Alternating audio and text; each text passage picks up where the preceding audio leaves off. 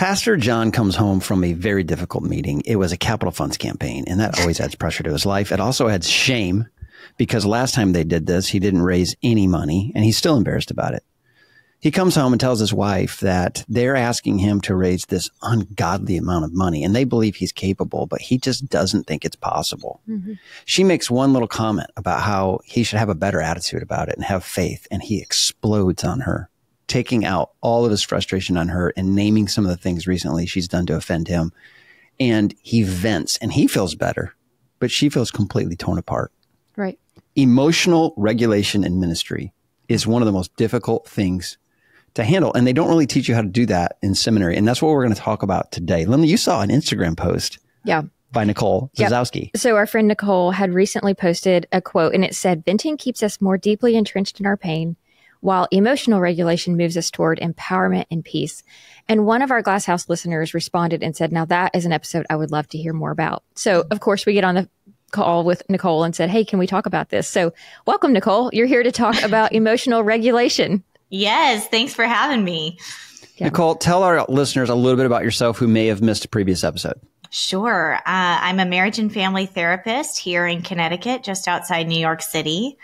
Occasionally I get to do intensives and speaking in other parts of the country, but I'm mostly here, my private practice.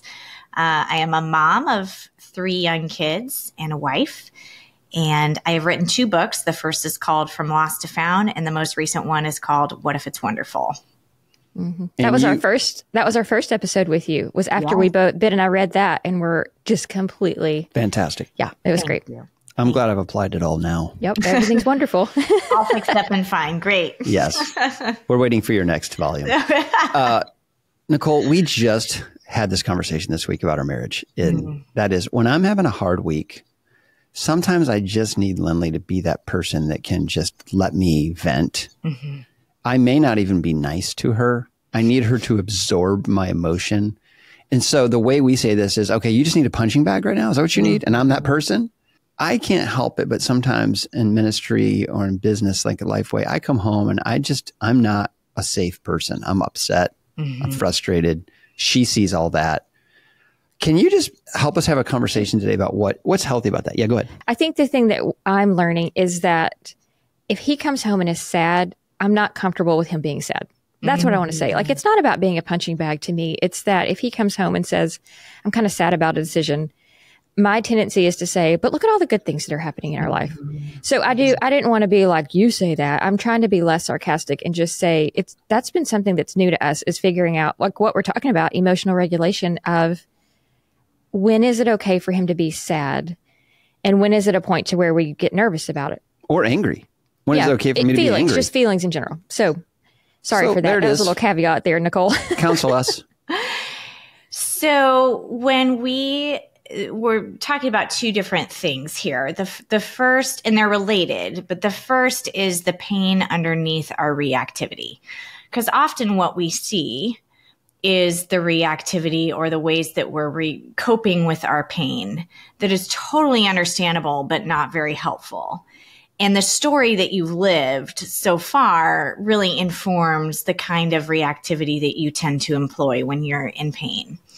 And a model that I use in my therapy practice is called restoration therapy. And we would say that there's 4 main ways we tend to react to our pain. Blame. So blaming other people, raging, sarcasm can be in that bucket. Even the silent treatment, it's quiet, but it's withdrawing to punish. It's a blaming posture, even though it's not loud. Shaming yourself. So Eeyore would be the poster child for shame. Shame is a way we talk to ourselves that we would never say to somebody else. Mm-hmm. So just really hateful words about your identity. Control can look a whole different host of different ways. People pleasing, performance, literally micromanaging somebody else, getting really perfectionistic, invulnerable with our feelings, would all fall in that control bucket. And then escape, which also has a lot of different faces, but basically any way that we numb, whether that's shopping, sleeping, drinking, drugging, anything that takes the feelings away temporarily and presses pause. We don't do any of those four things without being in pain. And pain comes from two different directions. It's either pain about our identity. So for instance, in your story, Ben, that you shared just a few moments ago, perhaps that pastor was feeling inadequate or like, I can't measure up to expectations. For sure. And so there's a powerlessness there. I would have to talk to that pastor to know exactly how he's feeling. I can call him for you. What's that? I can give him a call real quick. Yeah. So, a lot of how we feel depends on our history as well. So the three of us could go through that same meeting and all be emotionally triggered, but all experience three different things based on the stories that we've lived and the emotional wounds that we carry around. And so, Lindley, in your example with, I'm really uncomfortable with Ben feeling sad. I would want to know, what do you feel about yourself, or what do you feel about the relationship when Ben is sad? Because that sounds like a painful thing for you, and then you react by trying to fix it. Mm-hmm. Is fear a form of pain? I think we get fearful because of something in our identity or our sense of security and safety. So I would say anxiety, while we talk about it as a feeling in our culture, is actually what we would call a secondary emotion. It's a reaction to a deeper belief about who we are or our standing in the world or in a relationship. We began with that quote about venting. Mm-hmm. Would you help describe the difference in emotional regulation and venting? Because you talked about how there are examples of how we justify things. There was 4 examples of how we justify our feelings. So venting is where we just, and a helpful question when it comes to venting versus emotional regulation is, what are you looking for? Often when we're venting, we are looking to stay more entrenched in our emotional experience and have other people's permission to stay there. And so it's helpful to talk through emotions with our friends or family members. We need relationship. We need other people to help us process. But is the goal, for instance, maybe to help me name how I'm feeling? So I'm overwhelmed. This really painful conversation or situation just happened to me, and I'm going to phone a friend or talk with my spouse and have them help me identify why this is so painful for me. That would be one step in emotional regulation, because the first step is actually naming the pain about our identity or sense of safety. But if I'm just talking to my spouse or phoning a friend and wanting them to validate and justify me staying exactly where I am in my unhealthiness or reactivity, that isn't helping me move to a new place. That's looking for justification to stay exactly where I am. And when I'm venting, because we have a choice when we have a feeling. So say I'm feeling inadequate. If I'm venting in that place, I have a choice as to whether I am looking to speak truth to that feeling and do something different with that pain that's connecting, or if I just want to stay there in my reaction. And here's the tough thing. The brain prefers what it knows, not necessarily what is healthy and true. And so if your brain is used to reacting in a certain way when it feels pain, it's going to take a lot of discipline to emotionally regulate and move to a new place. So you've studied this, you kind of understand this. So if you're upset about something and you call a friend or talk to your husband, what's the best way to start that? Because there's several text threads on here on my phone that you could say, hey, I just need to vent. Mm-hmm. Hear me out. Yep. So what's a better way to start that conversation or helpful? I think the difference, or one difference, is starting the conversation, taking responsibility for our own feelings versus and we usually don't say this, but often when we're venting, we're asking the other person to take responsibility for our feelings instead. And the problem is that they are not empowered to emotionally regulate us. So I think instead of saying, I just need to vent, just starting with, I am feeling powerless, or I am feeling not good enough. Normally, when I feel that way, I would react in this way. I know the truth is, and so instead of reacting this way, here's what I want to do instead. That's naming the feeling, because the feeling is real. And most of the time we have very good reasons for feeling the way that we do. And almost calling your brain out on what it might be tempted to do, but you're not asking the other person to say, tell me I'm good enough, or tell me, speak truth into that. You're claiming that truth for yourself while you're walking that through with the other person. So what would Pastor John have come home and said after that meeting? One example would be, I'm feeling like I can't measure up to expectations and I'm getting anxious. I know the truth is that all I'm empowered to do is my best. And so instead of getting anxious, I would love to talk this through with you and maybe see if we can come up with a best next step and what I actually can do about this. Why is it harder for men to admit that they're weak? For me, it's easier for me to get angry than to sit down and say, I don't know that I have the emotional strength to go through another capital funds campaign. Like, that sounds wimpy. What do you mean you don't have the emotional strength? Man up. But I've felt that way before. Like, for me, capital funds campaigns were very draining because I'm not, like, by nature, someone who enjoys fundraising. And so I just don't know, like, sometimes why I don't be more vulnerable. I think by and large, there's a few different factors that inform that, but our culture has not done a great job of giving men permission to feel the full range of our emotions, let alone express them. And so a lot of that is a cultural construct. I think we're hopefully getting a little bit better with that and realizing that no emotions are off limits to men and women, that we both feel the full range of emotions. And there's a tremendous amount of strength in being vulnerable enough to name those, because we can't change what we won't name. And so if you have a person who's walking around who can't or won't say, I'm feeling vulnerable or I'm feeling inadequate in this area, then we can't do anything with it. We can't speak truth to it. We can't change what we don't name. Yeah. That's really good. Lindley and I were having this conversation this morning. There's certain forms of art that help me name my feelings. Like, sometimes I don't know how I'm feeling until I hear a song that says it or read a book. Okay. Which I think drives a lot of my reading passion, is that when I'm reading a really well-written story, it helps me identify my own feelings. Oh, that's exactly how I feel.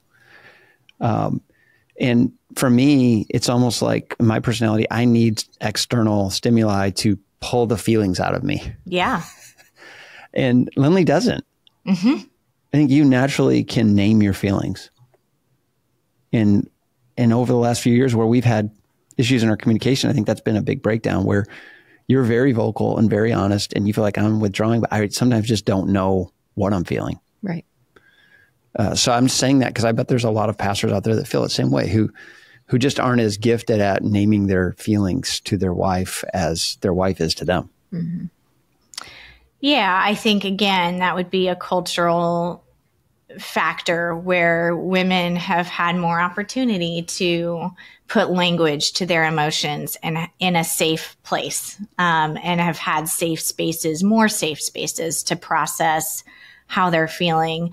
We also tend to talk that way in our conversation. And so that's given us more opportunity and more vocabulary and language for what it feels like, specifically when we're going through different things. You talked about your pain cycle. How does someone identify their pain cycle? I mean, how would that even, I don't even know what your term meant when you were talking about pain cycle, but how do you know if you're in that So often we know we're in one with the reactivity because if you picture an iceberg, it's the behavior we see above the waterline. So when you see blame, shame, control, escape showing up in your life or in your relationships, then you are in pain because the weed doesn't grow without roots, and there is a root there. So often, especially at first, when you're learning to see this in your life, a good question is, I see this behavior. How am I feeling about myself? Or how am I feeling in the context of this relationship or circumstance? And that can be a good backwards way of identifying some of those feelings. If you're not in a specific situation where you're seeing that behavior and you're just curious and you're listening to this and wondering, what is my pain cycle? I think looking at your story in the home that you grew up in is a good place to start and saying, how did I know I was loved growing up? Or when I think about some of the painful stories in my childhood, what messages did I receive about who I am? Or what messages did I receive about whether or not I was safe?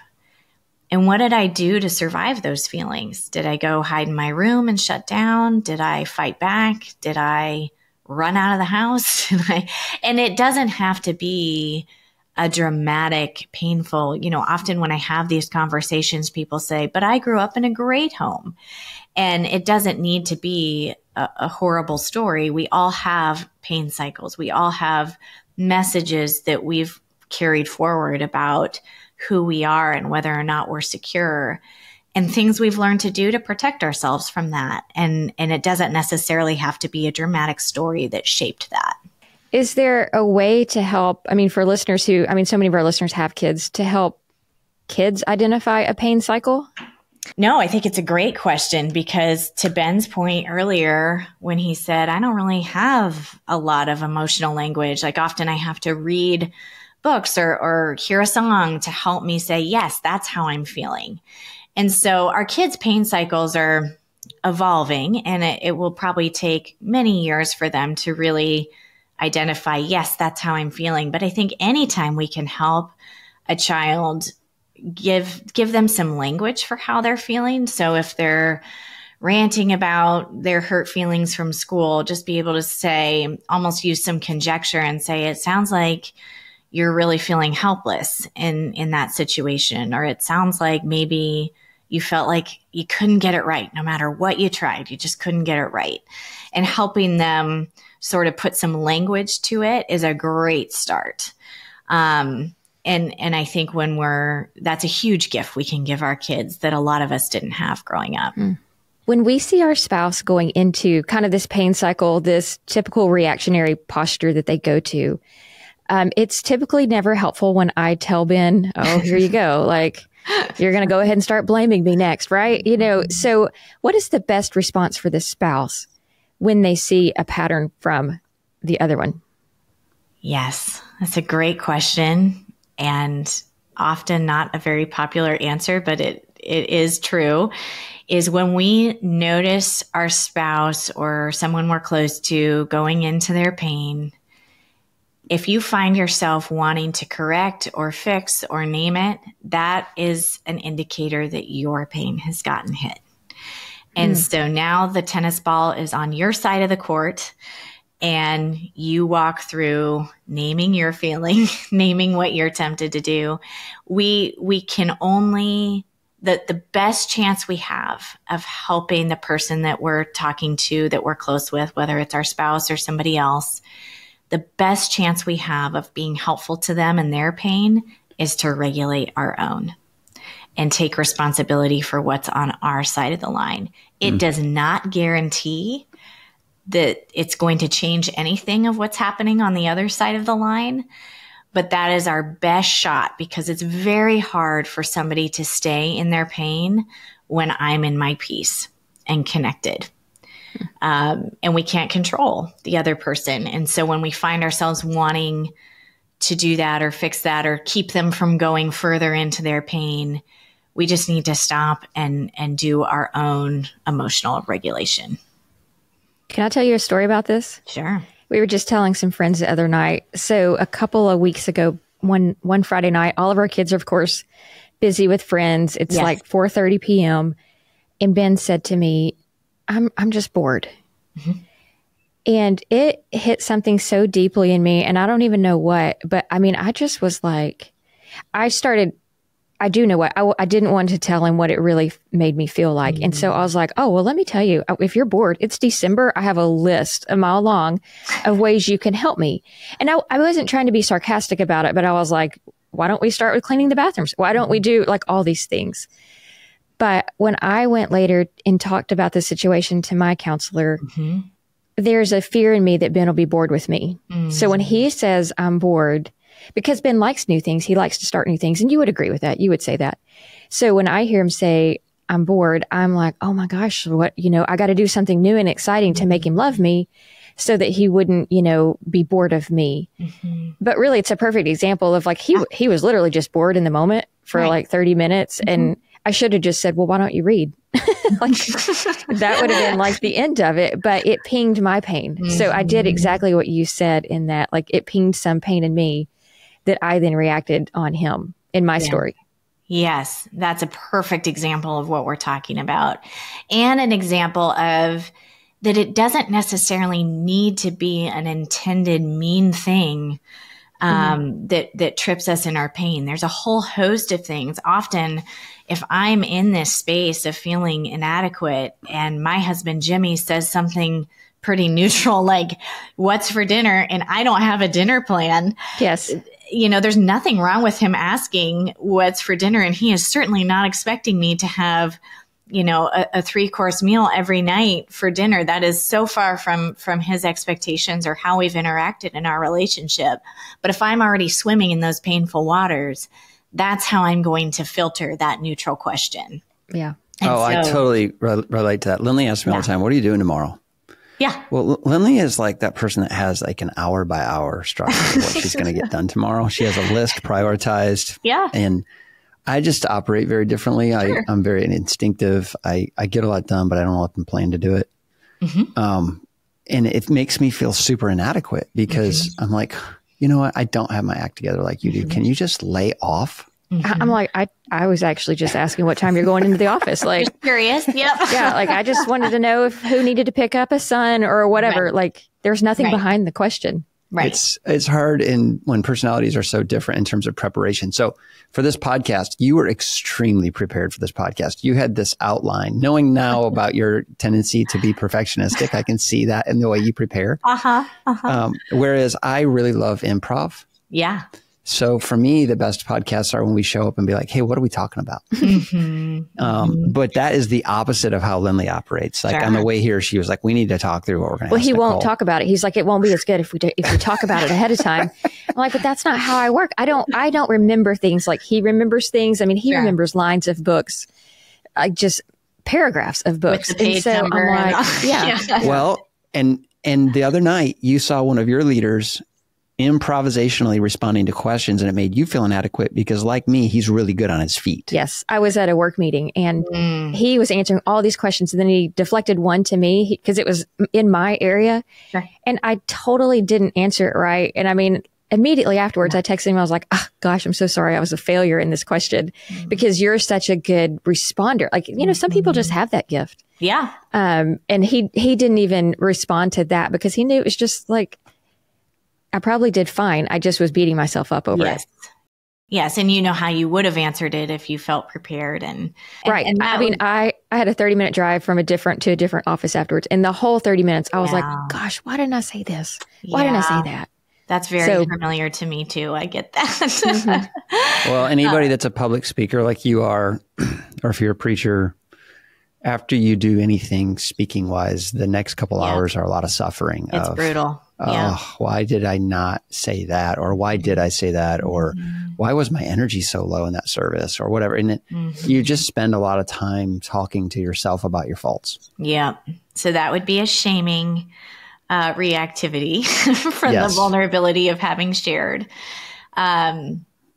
I wanted to just mention something on the regulation piece because we're talking about how often we can get triggered from a neutral question or statement that the other person didn't intend is hurtful. it's really important, even if they did intend it as hurtful, it's important to start the conversation with I am feeling.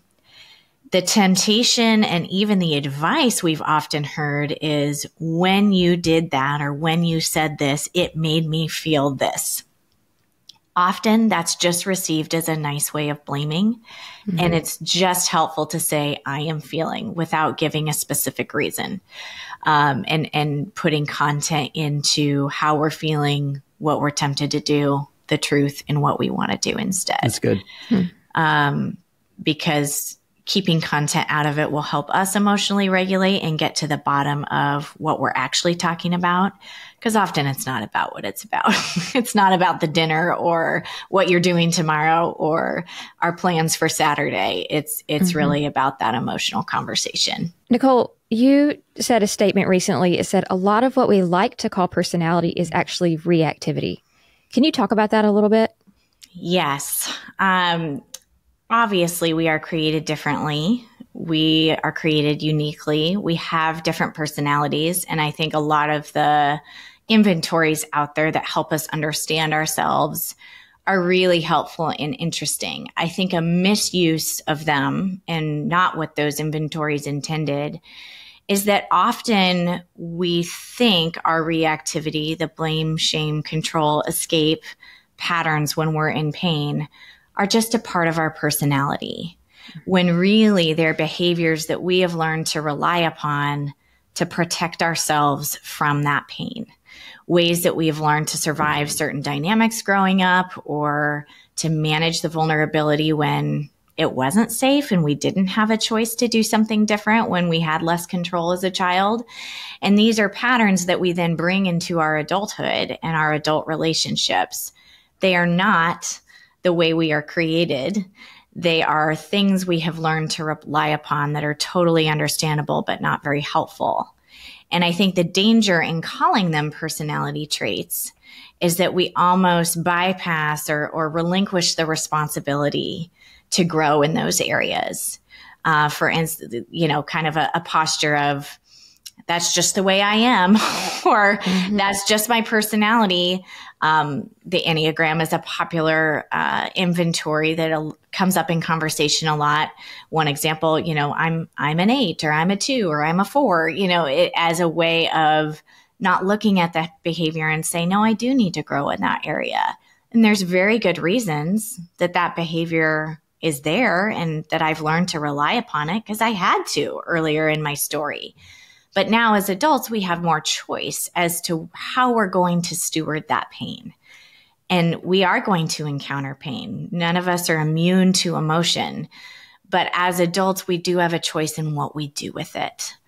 And continuing to rely on those understandable but destructive behaviors is not a personality trait, but something that we actually are empowered to work on. Are you saying that sometimes we just say, well, this is who we are, instead of saying, well, actually, we're escaping? Yeah. So one example would be somebody who says, I'm introverted. And that is a personality trait. Some of us are more energized by being around other people, and some of us need to be by ourselves to recharge so that we can connect in relationships. Withdrawing when we're in pain is not being introverted. That's cutting off or shutting down and disconnecting when we feel emotional pain. And it might be that both are true about a person, that when they feel pain, they tend to cut off and they tend to be more introverted. But those are two separate things. And to say that I'm shutting down because I'm introverted would not be an accurate statement, that that's how you tend to cope with pain, and that your growth edge is actually to stay connected when the conversation gets hard and painful. So your experience as a therapist, do you see that some of us, do you see people that take pride that we cope better than others? Can you talk about that a little bit? And I was one of them for a long time. Okay. Well, tell us about that. Yeah. So my pain that I tend to carry around and have to be extra careful with is when I feel pain, I tend to feel inadequate or not good enough. And I'm scared that I'm going to be rejected if I don't have a perfect performance. And so the way that I learned to cope with that is to be as perfect as possible and to prove myself to other people and perform to win people over so that I can feel good enough about myself and safe in the relationship. And I used to be really proud of this, that who am I really hurting by performing and being perfectionistic, and isn't everyone grateful for my efforts and the fact that I worked so hard? Until someone was brave enough to give me the feedback that when I am in this perfectionistic performance mode, they imagine that I have the same amount of grace for them that I have for myself, which is exactly 0. And so I become very unsafe when I'm in this performance mode because people don't feel like they can make a mistake around me. People don't feel like I'm going to have any grace if they do make a mistake, or that they have to be perfect for me to give them my approval. And so I become really hard to connect with, and people are afraid and feel rejected when they're around me in this mode. And so my point in sharing that is that certainly with blame, shame, control, escape, there are different consequences for some of those behaviors. And we can all imagine, that some of them might lead to somebody getting physically hurt is very different than somebody just going in their room and shutting down for several hours. However, they are all equally relationally destructive. And so shutting down, yes, maybe somebody isn't getting physically hurt, but that is equally relationally destructive to blaming somebody and getting really angry. And I think we tend to look at the more loud, obvious coping behaviors as more destructive, and that is absolutely not the case. So it's easy to name a behavior. Like for people listening, if maybe they have somebody in their life who's pointed something out to them, how do you begin to take baby steps to change that? Like, how did you personally, obviously you had this aha moment of, man, I'm making other people feel like I don't have any grace for them or anything like what you were talking about. Mm-hmm. How did you personally begin to think, how can I change this? Sure. So as a restoration therapist, I would call that my pain cycle. So feelings I tend to feel and the things I tend to do in my pain. Naming it is really helpful because 90% of the time, you're feeling those same 3 or 4 feelings when you're in pain, no matter how different the situation is. And you're doing those same 2 to 3 things, no matter how different the situation is. And so I know pretty much 90% of the time when I'm in pain, I'm feeling one of those things and I'm tempted to do one of those things. So identifying it is really helpful because we have to know what we're taking off in order to do something different. However, a lot of people stay with insight in terms of understanding what they feel and understanding what they do, and they stop there. We have to know what we're moving toward. And so recognizing it is the first step. And I can't expect self-control to be enough to change the behavior. So I can't just be feeling inadequate, be feeling like I'm not good enough and can't measure up to expectations, and I might get rejected, and expect to do something different and self-control be enough to do that. Because my brain has a neural pathway, all of our brains do, that when those feelings get hit, there is a well-carved pathway to react by performing, perfecting, or whatever your coping looks like. And so we have to go back to the root and speak tender truth to that feeling, that those feelings are real, but they are not true about who I am. And a lot of us hesitate to do this because we're waiting for the person who gave us that wound in the first place to correct it. We want our spouse to be the one to correct that message. But the problem is truth coming in from the outside is meaningful, but it's not powerful enough to heal that wound on the inside. So if our spouse gives us words of affirmation or words of truth, that's really meaningful. But if it doesn't match what we're telling ourselves, it's going to rebound like a boomerang.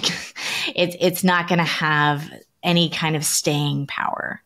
Versus if we're willing to say, here's what's true about me, and here's what I'm going to do based on that truth, then affirmation coming in from the outside has a lot more stickiness. So there was a couple I was working with. The wife was a lot like me. She grew up in a high achieving home where expectations were really high. And her parents were great parents in a lot of ways, but they wanted to protect her in not feeling rejected. And they felt like the best way to do that was to help her be as perfect as possible. And the unintended message she grew up with was, if I fail or if I make a mistake, I am a disappointment.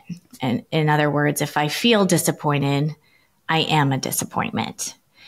And so she came into marriage all excited because she thought the love from this awesome guy, and he is an awesome guy, is going to be enough to finally make me feel like I'm good enough and I'm wanted, and that I don't have to keep performing for love. The problem is, and this won't be a surprise to the two of you, love from someone else is not enough to heal the wounds that we come into marriage with. It is meaningful. It is helpful. But what this guy ended up feeling was, I'm just pouring affirmation into a black hole, because she wasn't able, and our work together was helpful in this, hopefully. But she wasn't able to give that until she was able to give herself that message and finally say, I did grow up feeling inadequate a lot, but what am I going to say about that? Instead of hoping that somebody is going to correct that message, what am I willing to say to that little girl part of me? And how am I going to take an empowered stance toward myself and speak truth to her, so that when my husband affirms who I am, that it actually is meaningful to me, instead of feeling good for a few seconds and fading into the background of feeling inadequate. And it was really meaningful for her husband too, when she was able to do that, because all of a sudden she's not coming to him with this needy posture where it doesn't matter what he says or what he does, it's never enough. But that he actually can love her in a way that sticks and makes a difference for her. That's really good. So did you teach her how to say, I received that? Yes, essentially. I have noticed, I was with a group of colleagues, and we had a therapist guy join us, and he was leading us through an exercise. And one of the exercises was go around and give each person some compliments. And when it came to me, I didn't even know I was doing it. But every time they would give me a compliment, I would explain, well, that was a group effort. Yeah. It takes a team. You would deflect. Yeah. And I remember him saying, wow, you were really awful at receiving compliments. Do you know that about yourself? I know that about you. And I actually, until that moment, hadn't really processed that there is a place for allowing someone to affirm you, and that's all that needs to happen. Yeah. So I think we're both bad at that, actually. I agree. Yeah. I agree. A lot of people are. It's very difficult to receive affirmation. I think it's because an inferiority in me feels like, well, if you only knew all the areas I wasn't as good as you're saying, so I need to correct this narrative.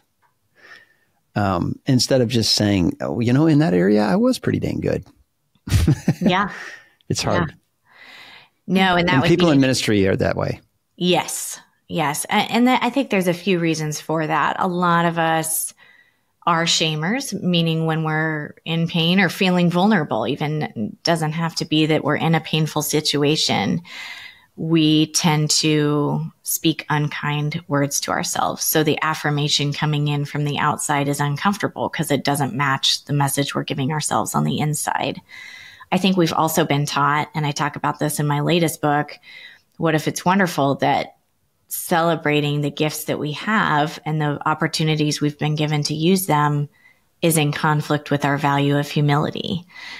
When really if we recognize that God put these gifts in us and he's given us opportunities to use those gifts, we celebrate freely because to God be the glory. This is all credit to him. And so we can say, thank you so much, or I received that, or some statement that lets us absorb that affirmation because we're free to be humble and celebrate those gifts.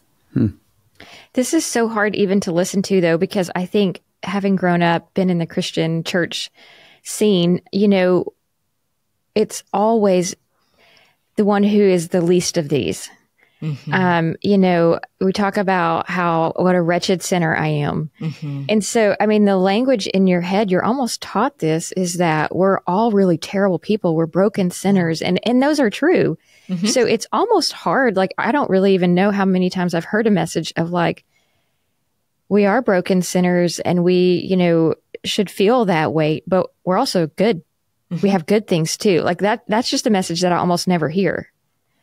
Yes, I don't think, and I love the church, and I think it does a beautiful job in this conversation sometimes. I think we're getting better at saying, yes, we are broken sinners and we are deeply valuable. And until we understand the extent of our brokenness, it's hard to understand the extent of our value because of the lengths that Jesus came to save us in that place and how precious we were to him. And we don't often start the conversation with the fact that first we were created unique and valuable and deeply loved. Before sin entered the world, we start the Bible with all this language about, and it was good. And I think that's an important place to start the conversation. So let's just say there's a pastor and wife out there listening, and they're both in a season of reactivity. Mm-hmm. And they're having a hard time communicating because things keep exploding, but which is increasing their sense of loneliness. Mm-hmm. How do you help a couple that are both in pain, both reactive, get back to that place of peace where they can communicate? I know you can be in pain and at peace at the same time. And what I mean by that is we cannot eradicate pain from our lives. And I know, especially in ministry, there's a lot of seasons that feel really painful and a lot of conversations and relationships and circumstances that just feel like they hurt. We can't we can't eliminate that feeling from our lives, but we do have choices in terms of what we do with it. And so for the pastor who is feeling overwhelmed or inadequate, or the spouse who is feeling helpless to help them in that place, those are just examples. We can feel a whole host of things. But as soon as that feeling gets hit, it's really empowering when we can understand that we have a choice in terms of what we do with it. So we'll still be in pain, but we have a choice of whether or not we're going to connect with each other in that pain, or whether we're going to let it divide us. And the structure, we call it the 4 steps, the structure for regulating that pain so that you can connect is naming what you feel, naming what you might be tempted to do in reaction to that feeling. So that would be the blame, shame, control, escape. Naming the truth about that feeling, because there is a difference between feelings being real and feelings being true. And naming what you want to do instead of what you might be tempted to do. So what is different or opposite to that blame, shame, control, escape? So if I have a tendency to withdraw and go into my room for hours and not talk to anybody, I'm going to stay connected and work it through. Now, that doesn't solve any problems. There's no content in naming the feeling, naming my reaction, naming the truth, and naming what I want to do instead. It's just a structure for getting us emotionally regulated so that we can have a connecting conversation with our spouse. And again, the circumstance might remain painful, but we're together in it. And the pain is not between me and my spouse, it's around us. And that is a huge difference between being in conflict and pain and being connected in pain. I want to speak to this just for a second. Recently, I was sharing with a group of leaders the results of Patrick Lencioni wrote a book called The 5 Temptations of a CEO, which could have been called The 5 Temptations of a Leader because they're all the same. But one of them is to value or prioritize invulnerability over trust. And he says that a lot of leaders feel like it's too risky to share open feelings about their circumstances. So they just keep this facade that they've got it all together and people can see right through that. They don't trust that. So they distance themselves from leaders who are incapable of expressing, I feel very fearful right now about a situation we're facing. So it's weird in life in that the thing that we don't want to do is the thing that we most need, which is we don't want to express our neediness or our inadequacy. But when we do in a safe environment, it's actually the thing that creates connection and growth. And so I was even thinking about that in terms of preachers. There's a lot of preachers I know that are great communicators, but they never tell a personal story of failure. Yeah. Or they're the hero. Or they've never been the loser of the story. Yeah. And over time, the congregation just begins to question the validity of the preaching. Can it really be this perfect? So I think there are a lot of applications of what you're saying in terms of pastors being emotionally healthy. I think it affects not just their staff relationships with their preaching, their teaching, the way they interact with people. It all comes down to that willingness to be real about what you're feeling. Yeah. Because we all have a version of this. Yes, it looks different because we've all lived different stories and we carry around different wounds, but there's not one of us that isn't carrying around sensitive places where they feel inadequate or pain around their identity or pain around their sense of security. And being willing to name that and make choices around it is hugely helpful for the people around us. It's a gift to other people who get to hear you share that part of your story.